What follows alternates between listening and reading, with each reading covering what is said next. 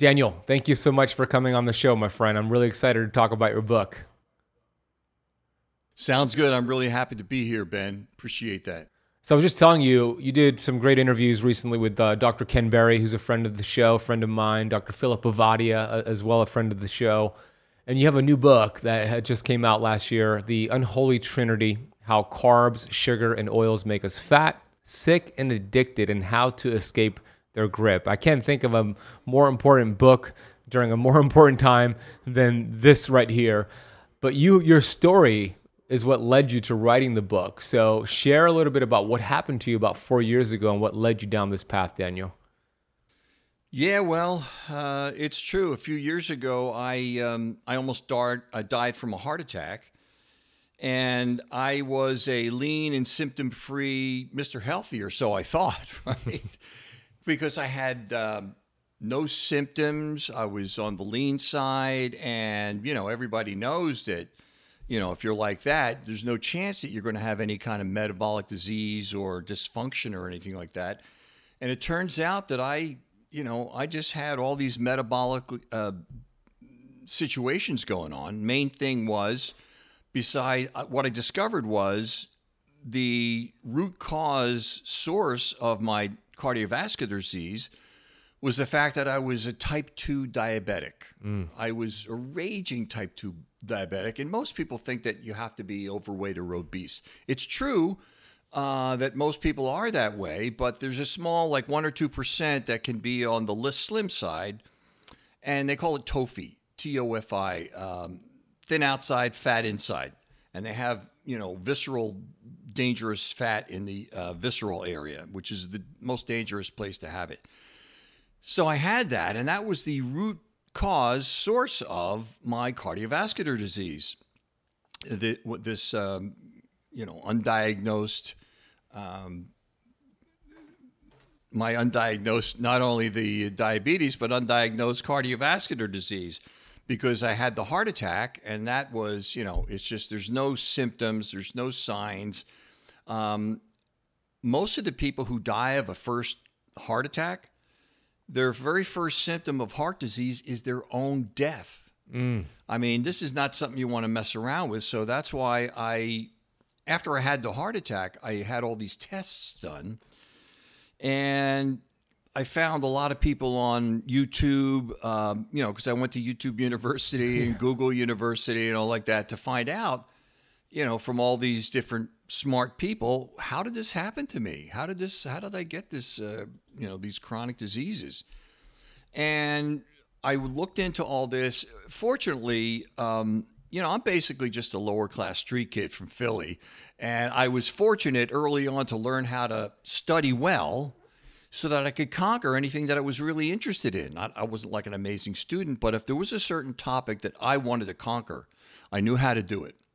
So I jumped into all that, and I found all these geniuses on the cutting edge of metabolic health and the proper human diet and everything, and found out that I was doing everything wrong. I didn't know that, for example, the carbohydrates. I didn't know. I was totally bought into the propaganda of air quotes coming at you, the heart-healthy whole grains that turn into sugar when you ingest them. I didn't know any of that. And the reason why I call it the Unholy Trinity, and the subtitle is How Carbs, Sugar, and Oils Make Us Fat, Sick, and Addicted, and How to Escape Their Grip. The carbs, I'm talking about the refined and industrially processed grains, which they then turn into bread, pasta, cereal, crackers, biscuits, waffles, pancakes, chips, pretzels, rolls, pizza, tortillas, and on that way. And then, of course, you got the candy cake, ice cream, soda, fruit juice. I mean, never did we ever have any of those either, right? Even the fruit juice. I mean, never did we have such a concentration of sugar, just drinking it right down. And it's 10 times worse when it's in the form of soda. Yeah. Diabetes water, right?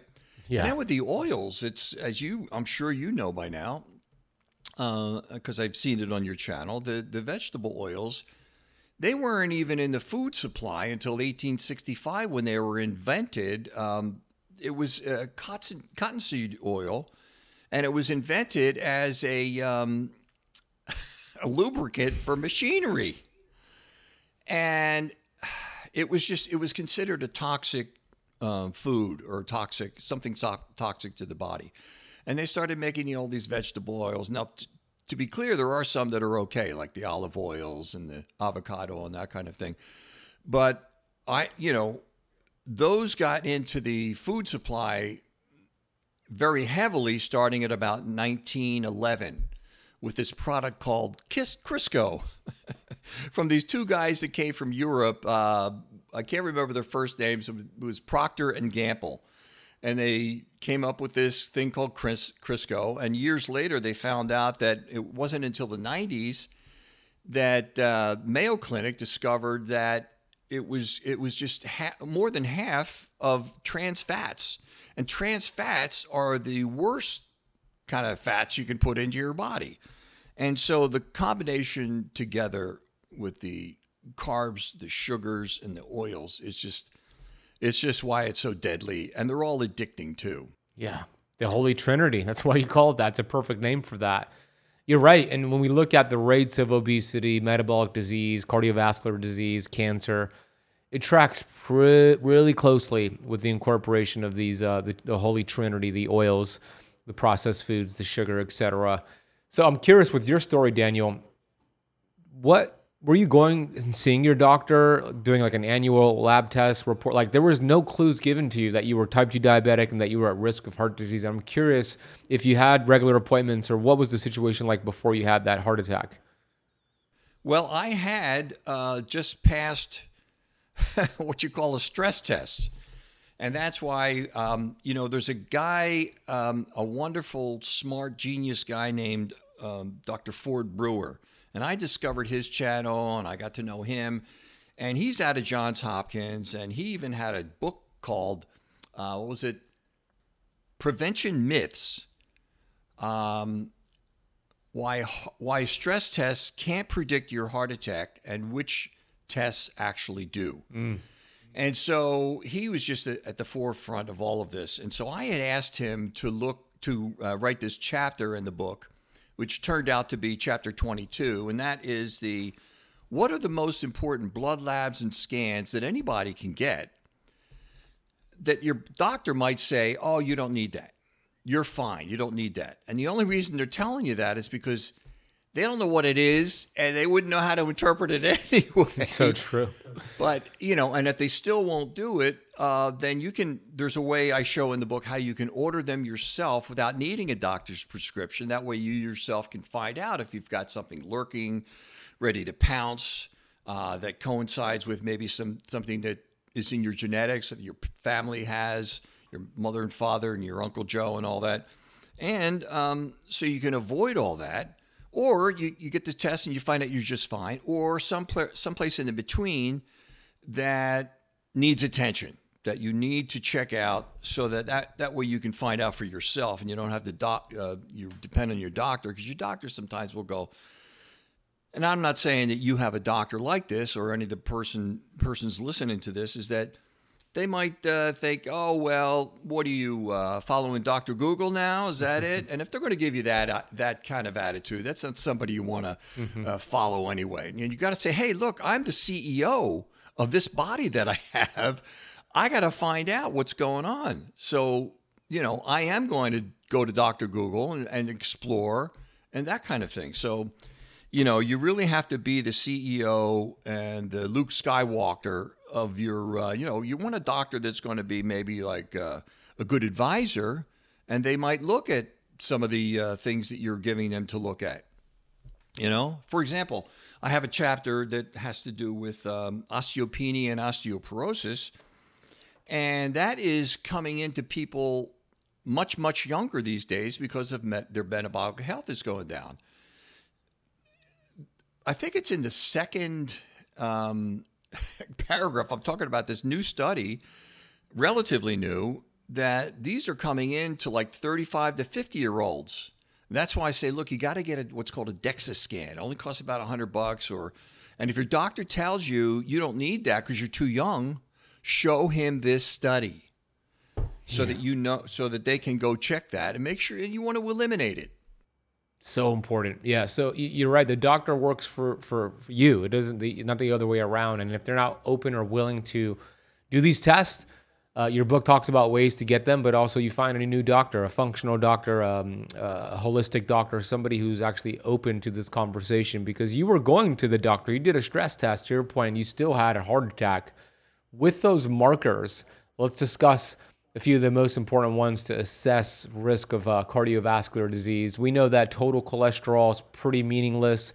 Even things like total LDL is pretty meaningless. There are more moving parts to the picture. So what are some of the tests that you would recommend that you talk about in your book for my audience to go get and request from their doctor?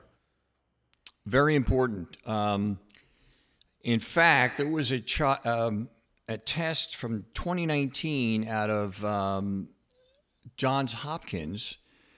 And 2019 in the medical field is like, 20 minutes ago, because it takes so long for new science to get to the front lines of the doctors, let alone how long it takes to get into the curriculum of the medical schools. They found out that 74% of doctors, and we're talking cardiologists, internists, and family physicians, your conventional, 74% don't know how to properly diagnose and test for prediabetes or type 2 diabetes, let alone know how to deal with it. Most of them, what they do is they will test your A1C and your fasting blood glucose. Yeah. And even the American Diabetes Association will tell you that if you're just going to test those two, you're going to miss 70% of the patients anyway. And so there's another test that none of the doctors order. In fact, I have chapter 7 is called the most important health test you've never had. I'm sorry. The most important health test you've never had, because they don't order it. And what it really does is it determines how much diabetic physiology you have, because all of the major killers, your heart attacks, your strokes, some cancers, blindness, PCOS, all these various silent diseases, the original root cause of it is all from having a certain degree of diabetic physiology, which you want to avoid. And so you want to get this test called the OGTT with insulin, oral glucose tolerance test with insulin. And that will tell whether you're pre-diabetic, you're full-blown type 2 diabetic, or somewhere in between. And, that way you can, start going into the direction and following keto camp and get off of the carbs, the sugar, and the oils, so that you can eliminate all of that and you can reverse your type 2 diabetes. It's something that you can reverse. It's not unreversible. That's the main thing you need to know. Yeah, that's very important to understand. It is reversible. Type 2 diabetes, hyperinsulinemia, PCOS, these are conditions that the body can is well equipped to deal with and to reverse if you implement the right things, which we'll talk about. So the OGTT with insulin, it's our oral glucose tolerance test, where you drink about 75 grams of this sugar-based glucola sort of thing, and then they test your postprandial glucose, so about an hour after having it, but also postprandial insulin, and they see how well you are doing at processing that high amount of sugar. And if it shows you're processing it poorly, that's a big clue that you are pre-diabetic or diabetic. Is that a fair way to explain it? Absolutely. Yeah, you have to do that. That's why I went out on the when I realized how important that was from Dr. Ford Brewer and all these other geniuses that are on the cutting edge of metabolic health and so forth, I knew I had to emphasize that, as well as all these others. And there's other ones in that the chapter that Dr. Ford Brewer recommends, but that's the most important one you want to start off with. And once you discover that, then you can take these other tests insofar as looking at the inflammation markers that most doctors don't check. And they're all in that chapter 22. And I cover a lot of it. I have a whole section in the book in chapter, 17, 18, 19, and 20. That's where I go deep into the metabolic relationship between heart disease and how all that is, and the difference between soft plaque and calcified plaque. The soft plaque is the dangerous plaque. That's the one that causes heart disease, heart attacks and strokes. And the calcified plaque does not. And that's a whole other thing that I cover in chapter 2019. But and it's so true. Like you were, the statistics, you look at some of those, that in 1930, the obesity rate was 1%. We're now approaching 50%, according to the CDC and Harvard Medical and that kind of thing. Yeah. And that's less than 100 years. And never before in human history has a population gotten so fat and so sick. What the hell is happening? And that's why I like to give, starting with chapter 1, the history of how all this happened, where, it started with, there was this fake science that started to be pursued by this guy named, well, I think you may have covered him. Ansel Keys. Ansel Keys. There we go. Our good friend. Oh my God. He started this whole false information that it was at the time. See, the amount of people that were just being taken in the prime of their life was, was just, if you look at from a graph that I have in that, starting from 1900, by the time you get to 1955, it's going like this. And they were looking at, why was this happening? So he came up with this thing. Well, it was the saturated fat that was clogging up everything, and it wasn't that way at all. He was the one that had this idea that he got across to people, that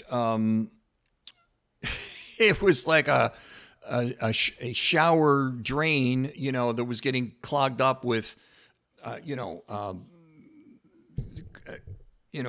the soap and the gook and the hair, and it was clogged up like that. And it's not how it works at all, because it's all stores underneath the artery walls, not in the lumen, where it's where the blood flows. It's not that way at all. So he came up with all this, and it was just really wrong.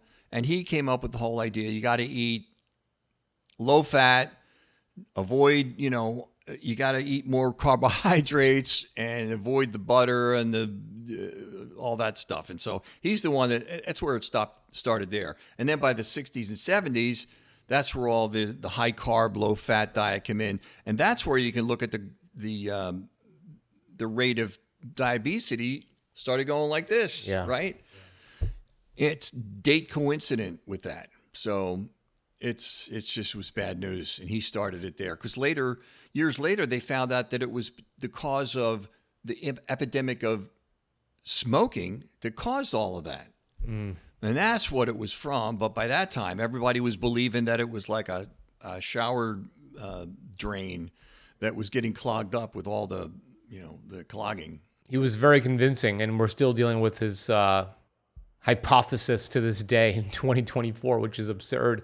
A lie told often enough becomes the truth, and that is one of those lies that we're told over and over again. And still to this day, a lot of authorities are teaching that. But his studies, this 22-country study that Ansel Keys did, he shared only 7 of those 22 countries that fit his correlation. But even with those 7 countries that fit his hypothesis that the higher amounts of saturated fat these countries consume, the higher rates of heart disease, they were not even consuming saturated fats. They were consuming margarine and trans fats. And it was a whole bunch of lies, and it created something called, I call it lipophobia. And my definition of lipophobia is the fear of fat based off of 50 plus years of propaganda and misinformation. And the truth is, the body loves quality fat. Cholesterol is vital for our hormones. It's vital for our liver, for our brain, for our cellular function. It's not the cholesterol that's the boogeyman. It's this holy trinity. It's the processed carbs. It's the seed oils. It's the amount of the frequency that we're eating these carbohydrates. And that was your exact story. I mean, that was your life. You were having the healthy whole grain carbs, and it led to cardiovascular disease. And I think you brought up a really important point, because I asked you about the markers for cardiovascular disease, and you actually said the OGTT, the insulin, was the most important thing to get. And I think my audience might be thinking, well, Ben asked the question about cardiovascular disease. How does that relate to that? Well, that's the first domino to fall that leads to all the other conditions, including heart disease, high insulin levels. And the truth is, and I learned this from Dr. Philip Ovadia, there's only one cause of heart disease, and that is damage to the arteries. That's it. But the reason that happens is multifactorial. But the biggest culprit is high amounts of glucose and insulin. So that's why you said get that test done, because that's the first domino to fall, which leads to all those other conditions that you were referencing, right? Yeah, that's right. Well, and let me give you some reason behind that. The smoking causes and destroys, it destroys what's called the glycocalyx. And I covered this when Dr. Ovadia had interviewed me. We covered this. And smoking destroys the glycocalyx, which is this fuzz-like coating of the artery walls, and it discovers that. And that makes it, and the glycocalyx was always, prior to that, was always the first defense against small, dense LDL particles from invading the artery walls and getting stuck underneath and causing plaque deposits over time.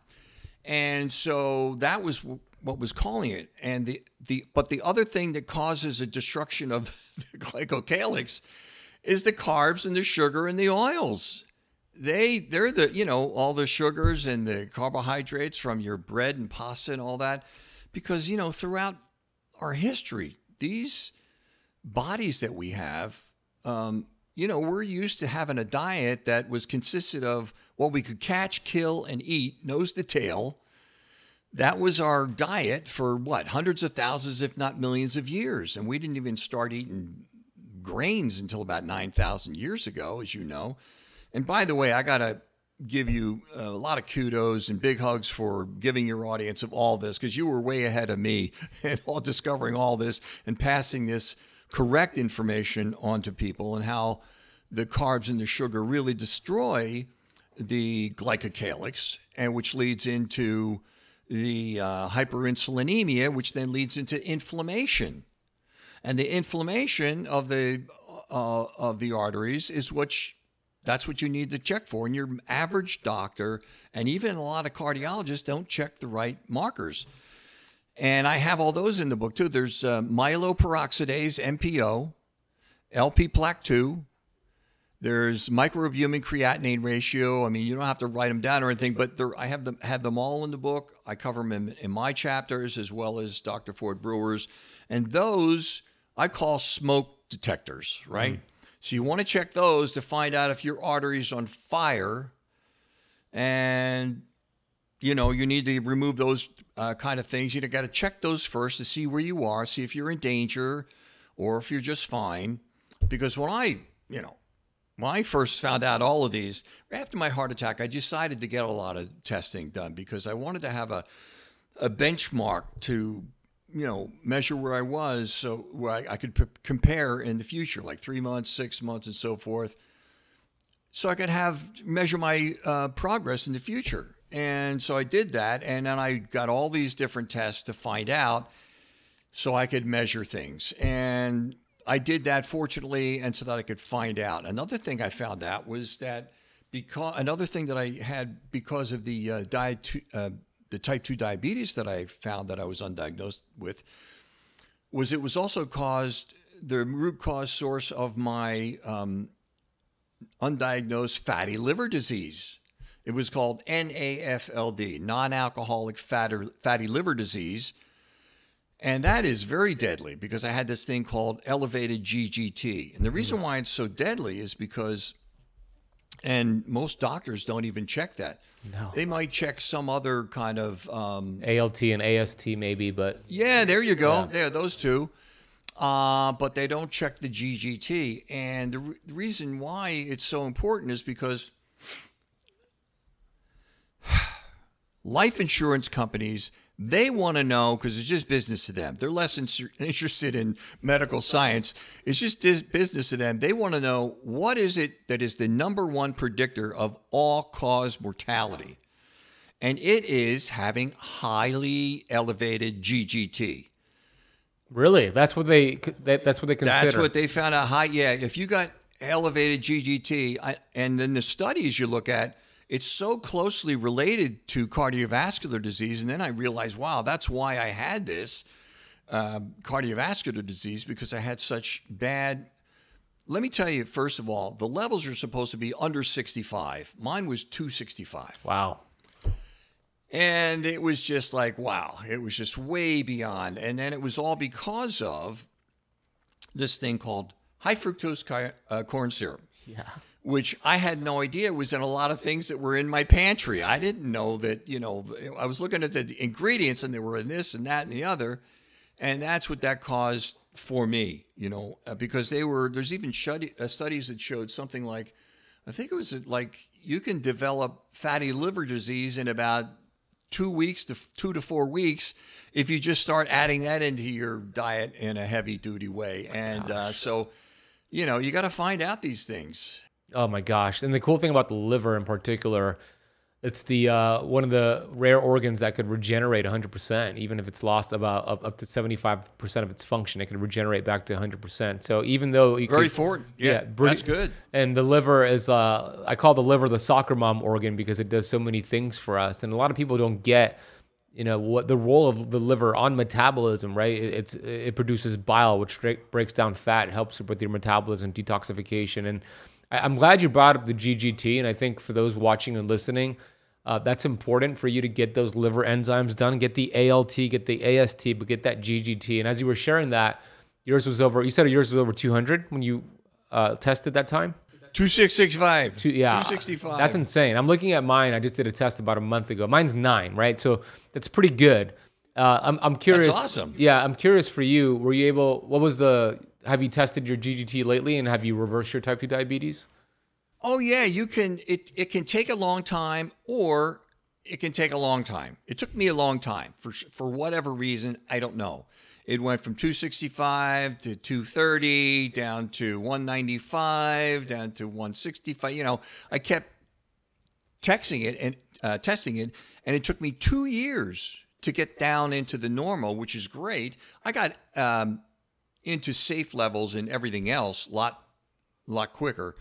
But that GGT, it took, because I had that much damage, because I was in big danger, because like I said, the life insurance, these life insurance actuaries, they're just interested in saving money, so they don't have to lose they want to know what are the markers that scream mortality risk. So they got to know who to reject and who to accept. But you can bring it down like I did. It took a while, but I got into the safe. I'm in good levels now. So yeah, it can take a while, but that's why you have to start testing things right from the start. Yeah, so important. Cholesterol is a big topic these days, total cholesterol.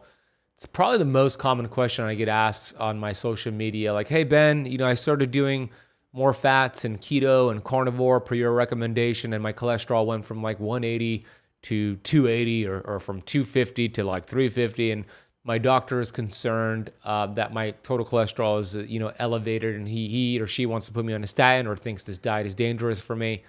Can you share your thoughts on total cholesterol and why people actually live longer lives with a good amount of cholesterol?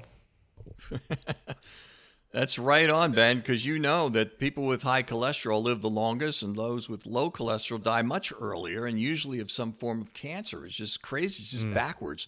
It reminds me of, people get these false information in their mind and they just get locked in on it. It reminds me of Mark Twain, who was the king of common sense, right? And he has this wonderful quote. What was it? I'll say it twice so it sinks in. He said, "It's easier to fool people than to convince them they have been fooled."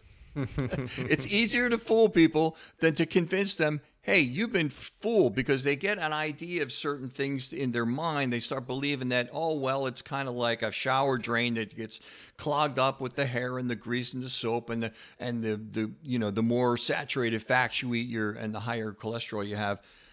It's not that you can't do it in context. You have to, if you've got, I personally am what they've discovered as it's called lean mass hyper-responder, where you can have high cholesterol and even high LDL, but you can have high HDL, which is the very healthy, good cholesterol, which is very protective. And, it actually helps sweep away the bad cholesterol. And I should clarify that a little bit too, because most doctors, they lump all LDL, the so-called bad boy cholesterol, into one category. There's two types of LDL. There's the pattern A and pattern B. Pattern A is the large, fluffy, harmless LDL cholesterol, and the pattern B is the small, dense LDL particles that can invade the artery wall and get stuck underneath in what's called the intima media space, and that's what builds up the soft, dangerous plaque that can build up and cause heart attacks and strokes. Minerals, minerals, minerals. You hear a lot of people out there speaking about the benefits of taking minerals, and it is important because in this day and age, our crops, our fruits, and our vegetables, they are depleted of minerals. So you've heard of the keto flu, you've heard of symptoms doing keto and fasting. People just don't feel good sometimes. This is the number one reason why. So my go-to for replenishing my electrolytes and my minerals, for enhancing my immune system, for gut support, for detoxification, is Bean Minerals. It has fulvic and humic compounds, and these have over 70 trace minerals and really important electrolytes to replenish your body with. Check out Bean Minerals over at beanminerals.com. Use the coupon code Azadi, my last name, at checkout to get a nice discount. That is AZADI at checkout over at beanminerals.com. Is that your favorite metric to test for soft plaque, the pattern B LDL particles? It's one of the best ones. Yeah, it's the test is called NMR lipoprofile. Yeah. And most doctors don't know about it, and you can buy one online. And the way it works is real simple. Just so your audience knows, if your doctor doesn't order it, you can get anything on your own. I tell you which labs you can buy online, what you want to look for. You got to whip out your credit card and pay for it. They send you an email, excuse me, and you print it out. You take it to your local lab, which is, either LabCorp or Quest Diagnostics, which are thousands of around the country and even around the world, where you can get that done. And then you have the blood draw done within a couple of days, and then you get your results within 2 or 3 days after that. So it's easy peasy. You can find out if your doctor won't order these things. So you want to get those. You want to get this NMR, stands for nuclear magnetic resonance lipoprofile. So that way you know if you've got the healthy LDL or you've got the unhealthy LDL. At first, what low carb and keto diets do is they make those small, dense LDL particles, the pattern B, they turn them into pattern A, which are healthy, and they're good for you because they can help clear out these small, dense LDL particles. In this process, it's called HDL efflux capacity. That's a technical thing. And I have a lot of science in the book, and it's just, but I write everything for the average reader of health and wellness because even though my book has more scientific references and citations than any other health book out there, I mean, if they have any, they have 200 or 300. I have 1,227 citations. Wow. And so I'm told, and I think I am pretty good at taking what can be complicated science, but explaining it to for the average reader of health and wellness. And when I put it together, and I thought I need to write this for my Uncle Joe or my brother Dave, because they're not scientifically inclined or technically inclined. I want the average person to understand that they can do something about it And then they can take steps and go, oh, wow, that's the one. I understand it now. Because you don't make a lot of money from writing health books, but I have become very wealthy when I hear back from people from all over the world saying, wow, this is really great. This has helped my life. This is it's now an international bestseller. And so I try to give all of the things that people can use and think with and go, oh, wow, now I really understand what hyperinsulinemia and insulin resistance is. Because you got to understand what that is. And you got to have it. You can't explain it in terms that are just too technical. And so that's what I strive to do. I love that you do. It's so important because that gets to the masses, right? If we get too technical, it goes over people's heads. And your book is a great resource for the average person. Everybody get the book. We'll reference it. We'll put a link down below. I want to share, I just did 90 days of carnivore diet where I did an experiment. And I did lab work on day one. So I did a $3,500 LabCorp panel day one, stool test day one. I put on a continuous glucose monitor day one. And then I ate nothing but protein and saturated fat and animal products for 90 days. And then I retested on day 90. And I'm going to share my results with you right now. I'm putting together a whole podcast and video, but the audience to get a sneak peek. But I think it's relevant to what you shared here.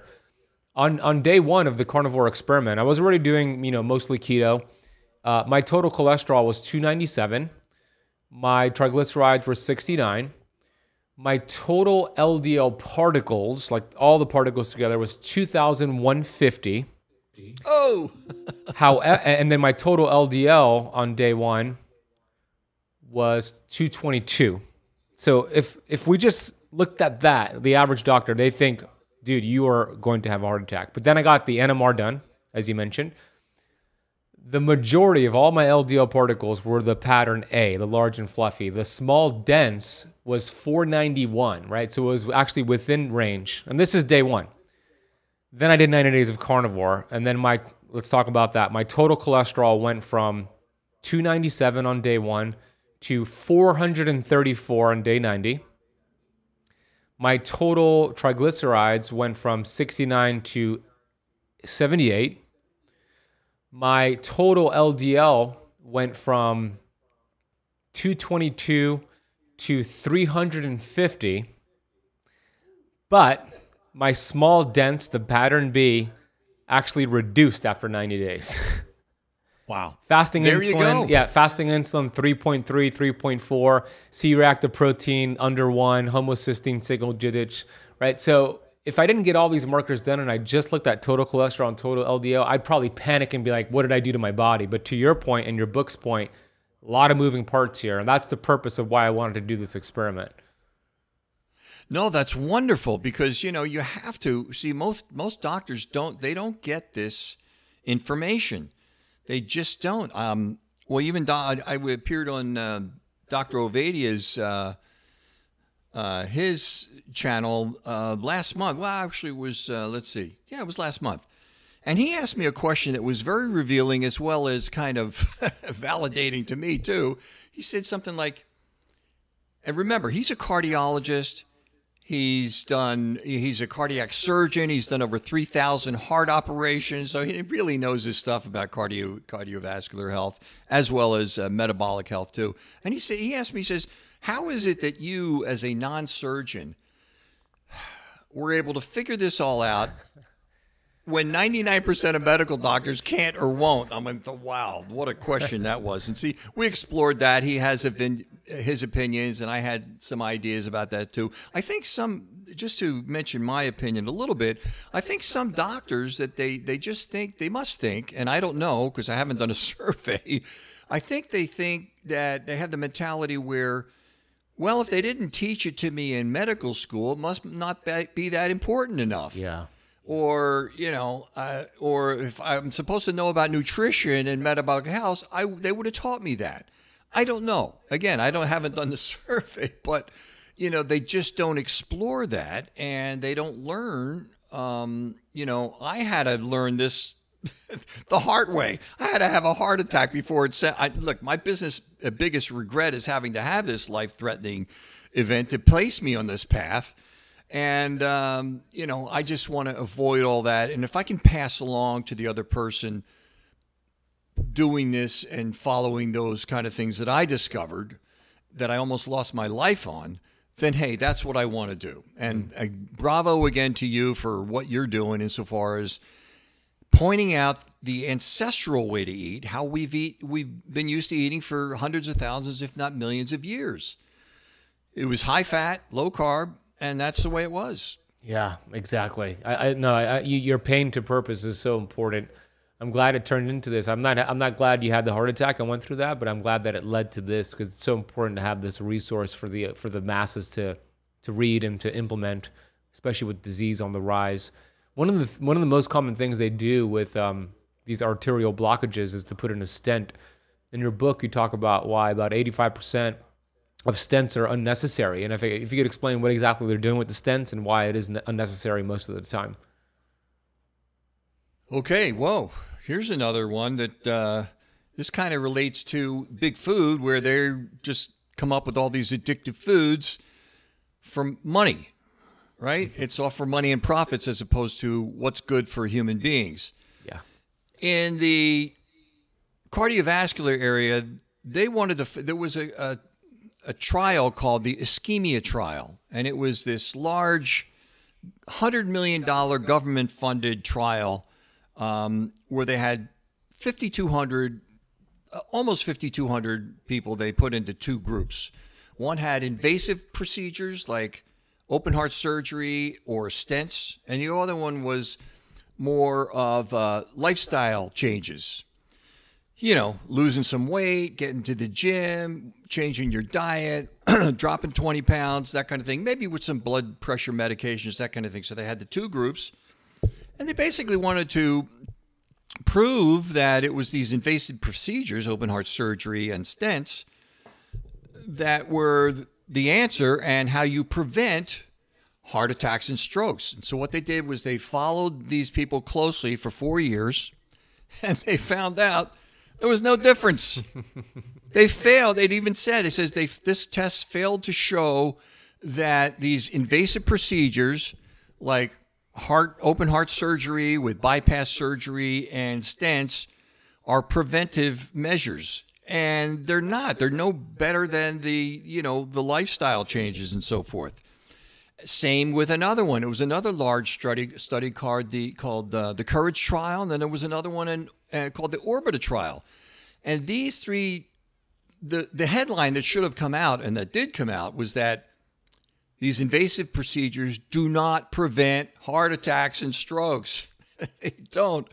And so then I say, so do you think because this was the result, you think these invasive procedures will now come to a halt? No way. And the answer is there is so much of an enormous amount of revenue generated by these mostly unnecessary procedures. It's 85% are done for those reasons and only 15% for emergency situations. And let me be clear, they can be lifesavers. If a person's having a heart attack, they're in some emergency situation, it's 15% of the time where they can save somebody. The other 85% of the time is done and they don't need it. And so I cover all this in chapter 17, and it's just like, and you would think that they would at least kind of taper off a little bit after the graph is going up like this on the number of invasive procedures. And so it's because if you eliminated those invasive procedures, there are careers and institutions that would also disappear. Yeah. I'm sorry to say that, but you get rid of those, and there goes the country, the mountain retreat, and the beach house, and the kids in Ivy League. You get rid of, they got to go because you can't afford those anymore because you've got to do all of these invasive procedures that they've bought into. And look, I don't know what their mindset is, if it's nefarious or that. I can't give you any opinion on that because, again, I haven't done any surveys, but this is what the science shows. And that's why I always have it in, I like to put it in there, the chapter 17, 18, 19, and 20, what the truth is about what it is. And then that way, if your doctor is recommending one of these, you can then send the study to your doctor, and they'll know, number one, they'll know that you know, now that you know. And number two, you can say to them, okay, so explain to me again why you want me to do this, right? And see what they say. So, and then you want to get a second opinion, and you want to find somebody like Dr. Ford Brewer or Dr. Orvadia or Ken Berry or something like that, so that you can get the truth of the matter and not what the big money makers are. So true. The writing is on the wall. If you look, you're going to find it. I mean, the statin industry, last year they made over $13 billion in 2023. So they don't want us to know the truth. To your point, there's a lot of money to be lost when people start realizing that cholesterol is not the boogeyman we've been taught to believe. You had mentioned, Daniel, that soft plaque is an issue, and I agree. You said the calcified plaque is not much of a concern for you. Is that what you said? Can you share a little bit more about that? Yeah, I cover that in chapter 19, and this is cutting edge research that a lot of cardiologists don't know, because there's two studies in particular that come from the top two places on the planet for cardiology. One is Cleveland Clinic, that's ranked number one globally for cardiovascular care, and the American College of Cardiology, which is the top school on the planet for cardiovascular disease. And there's two kinds of tests that you want to get. You want to get the test for soft plaque, which is called echolucent, or compared echolucent plaque with echogenic plaque. That's the hard and the calcified. And because the soft plaque is what causes heart attacks and strokes. Cleveland Clinic, when you're testing for the calcified, that's a good test. It's called the CAC test, coronary artery calcium scan. But what they point out is, and you never hear this from cardiologists or anybody, is that the result of the CAC scan, the number that you get, it's a good test to get, but what it represents is there's approximately four times as much soft plaque as there is calcified plaque. And what happens is you can get a not good score the first time you get one. Let's say it's supposed to be between 0 and 400. 400 is bad, but it can go much higher than that. For example, I had 600, but I didn't know anything about the soft plaque. And so what happens is you can get this calcium scan and you have this bad number. And then you spend a year or two getting in, intermittent fasting, you do in low carb keto, you do some, you really get much healthier, and your arteries really get healthy. And what happens is when the arteries get healthier, they lay down calcium. And so what happens is, for example, I'm the perfect example of this. What these researchers call it is they call it the buildup of the artery. They call it the CAC paradox, or the plaque density paradox. And it's not a paradox to the researchers or the doctors. It's a paradox for the patients, because they think the higher, the better. So after you've spent a year or so getting healthy, you take that test again, like I did. My first one was 600. Year and a half later, after getting really healthy and everything, I took it again, and it shot up to 2,500. And even Dr. Ford will tell you, he says look, this is exactly why we don't recommend getting a second one, because people are we have to talk them off committing suicide or something. They think they're going to die. But what happens is, the analogy that the Cleveland Clinic gives, he says, look, you get all this calcium built up, and you have to think of it as an iceberg, where the tip of the iceberg is the calcium, and what's underneath is the soft plaque. That's the dangerous plaque, and you can't see that. That's what brought down the Titanic, right? They even give this analogy. They give this analogy to say, look, this is like an iceberg, and the danger is underneath the surface. It's not what you're seeing on the number. So you can have a score like me, like I had 2,500 after I got healthy, And that meant that I had calcified plaque instead of the soft, dangerous plaque, because this is what happens. When you have soft, dangerous plaque, it can rupture through the endothelial or the lining of the artery and spill into what's called the lumen, where the blood flows. And when it touches blood, it creates a clot. It goes downstream, so to speak. And if it goes to your heart, you have a heart attack. If it goes to your brain, you have a stroke. And that shows you right there that it can come from any place in your body. It's not just your heart. So you want to. That's why the soft plaque is so dangerous. So anyway, it's the tip of the iceberg, but you do want to get the calcium scan, but you don't want to pay attention to the coronary artery calcium paradox or the plaque density. This is the data that the cardiologists, many to this day, don't know about. And it's right out of the Cleveland Clinic, which is the top place on the planet for cardiology, cardiovascular care, and the American College of Cardiology. So there you go. Yeah, this is really interesting. And I've seen this with a friend of mine, Eric, who's, they call him Keto 5.0. That's exactly what happened to him. Really? He went keto, he went healthy, carnivore, and it shot up, and he was concerned. And this is making sense to me now. But I have, this is I'm learning this as well, so I'm glad you share this. So I'm curious, if somebody's getting a calcium score done, is it only looking at calcified plaque but not soft plaque? Correct. Well, the stable datum or the statum idea you want to understand is that where is it in their transition that they're getting it? Have they already done like a lot of healthy movements in order to put the calcium there to fortify it? Or if it's right in the beginning as one of their initial tests, the CAC scan, then there's a better test for that. It's called the CIMT, Carotid Intima Media Thickness Test.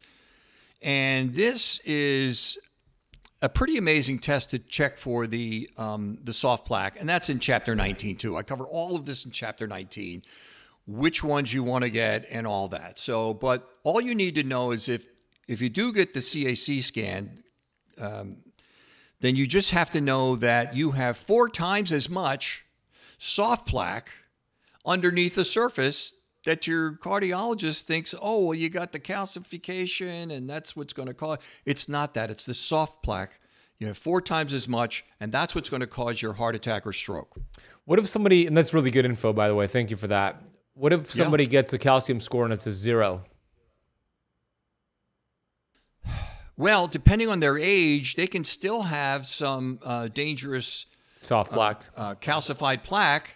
So that's why you can't just do one test in a vacuum. You have to check a battery of tests. You got to check your microalbumin creatinine ratio. You got to check your myeloperoxidase, your LP plaque 2, your F2 isoprostanes, your on and on. There's a lot of these markers that are in the book that say, look, you can get these. If your doctor doesn't order them, you can buy them yourself and check where they are. So you want to get these most important ones that, again, our average doctors just don't check. And it took me to have my heart attack. So don't be like me. Find out what's going on inside of you. That's my big message. Don't be like me. Find out what's going on inside with the proper testing. Emphasis on the word proper. And, there you go. And follow your channel. I love it. Do you remember, Daniel, before you had your heart attack, if you were getting some lab tests and they were looking at any inflammatory markers like homocysteine or C-reactive protein before that? No. Just your standard. No, I wasn't. There was no, well, look, high sensitivity C-reactive protein, you can have a lot of misreading there. You can have false positives, false negatives. You can have had a cold or flu a few days before and it's off. So you can't just test high sensitivity C-reactive protein. You got to check these other inflammation markers to get again, it's a battery of players and blood labs that you got to check so that you can understand what's the full picture here. I agree. I was just curious to know if they ever tested that before you had the heart attack. But yeah, to your point, there's a lot of moving parts here. Well, I didn't have them only because the doctors that I had at the time, they're just the typical physicians who don't know these latest research and latest ways of diagnosing things. Yeah, so true. Where can the audience get your book? Where's the best place to get it? Well, I would say the best thing to do is go to danieltrevor.com. And that way I have a 7-minute video where they can hear my story and maybe some shocking statistics like we've covered here in a little bit, as well as I had my what do you call it? Website guy, IT person, I guess you call it. Tech guy. Yeah. I had him mount the interview that I had with Dr. Ken Berry because that went viral, and that's the one that made my book go to #1 on Amazon for heart disease, #1 for type 2 diabetes, and #1 for longevity. So I'm going, awesome. Wow, this is amazing. And again, like I said, you don't get rich, selling health books, but I have become very wealthy hearing back from people all over the place that are just, changing lives and that kind of thing. I'm thinking, wow. That's why I wrote it, because I want people to understand this thing and not follow your standard directions from your doctors who don't know the proper latest science. And so you can understand and go like that. So anyway, danieltrevor.com. And I also have, they're also going to see all of the amazing, testimonials and not testimonials, what do you call them? Endorsements from these people like Dr. Ford Brewer and all these other people on below the video that shows I have their pictures, I have what they said, and I love the one that Dr. Ovadia has for me.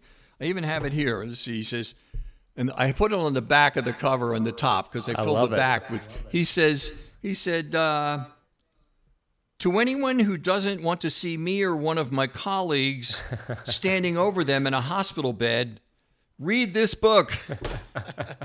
So that was a little, endorsement. Yeah, so I really got lucky with that, and I feel flattered and fortunate for that. So, go to danieltrevor.com, and you can also get a free preview of the book. And what that is the first 48 pages of the book. That way you can check it out and, from there, and then there's also a button where you can click order it on Amazon. So I love anyway, it. We'll put it down below. Yeah, Dr. Mark Hyman, Dr. Berg also endorsed your book. Some big names, which speaks volumes to the work that you did. And you mentioned how you don't get rich from selling books. It's true, but the form of wealth you do get is that psychic wealth, that satisfaction, and that's exactly what you're experiencing, and it's so well deserved. Hey, I want to just briefly interrupt the video you're watching to share something with you. One of my favorite companies that I use for health and longevity and biohacking is a company called BondCharge. And they have a whole range of incredible products, including the blue light blocking glasses you see me wear right now. But one of my favorite products from them is an infrared sauna blanket. Sauna blanket works by raising your heart rate to a workout or a training session. So you burn more calories while you're actually lying down and relaxing. Also, it's going to cause you to sweat. And one method of flushing out toxins from your body is through sweat. There's also one of my favorite benefits, this endorphin release. Every time I get out of the sauna blanket, I feel like I just got a 60-minute massage. So it's easy to set up. It's super convenient. Head over to bondcharge.com/KetoCamp. And if you use the coupon code KetoCamp at checkout, you'll get 15% off your sauna blanket. And actually, any of their products are 15% off with that code. All right, let's get back to today's video. I have a final question for you, Daniel. Yeah. I talk a lot about gratitude. I call it vitamin G. And I believe it's anti-inflammatory, great for the heart, great for the metabolism. And I want to ask you, what are you grateful for today? Well, I'm grateful that I found all of these, geniuses that found out what I didn't know to help me heal. I found them on YouTube. I found people like you, like Dr. Ford Brewer, like Ivor Cummins, Dr. Philip Ovadia, all the Nina Teicholz. I found all of these people online. I go, wow, this makes so much sense. And since I was already pretty smart, because I learned, like I said early on, learned how to study very well, and like that. So just follow the statistics. because you got to go by the statistics that what can really have and what have cured people. And I'm one of them. Amen. You're living proof. We'll put your website down below, Daniel. It's danieltrevor.com. The book is on there, Unholy Trinity. Go get the book, share it with a friend, gift it to somebody. So important, this conversation. So please consider sharing it with somebody you know. If you're watching on YouTube, leave a comment down below. Daniel, thank you for living your pain to purpose and allowing us to benefit from your experiences. And I'm excited to see what you do next. And you're helping a lot of people, and it's so important. Arguably, this is like what we need to do to put a dent in disease when disease is on the rise. It's books like this, it's conversations like this. If you enjoyed that conversation, be sure to watch this next video all about visceral fat and the top ways to blast belly fat. A biomarker called visceral fat, and it's the earliest expression of chronic disease that occurs in the human body. You should be wondering, when does it start? And the answer is visceral fat, and it begins in your childhood.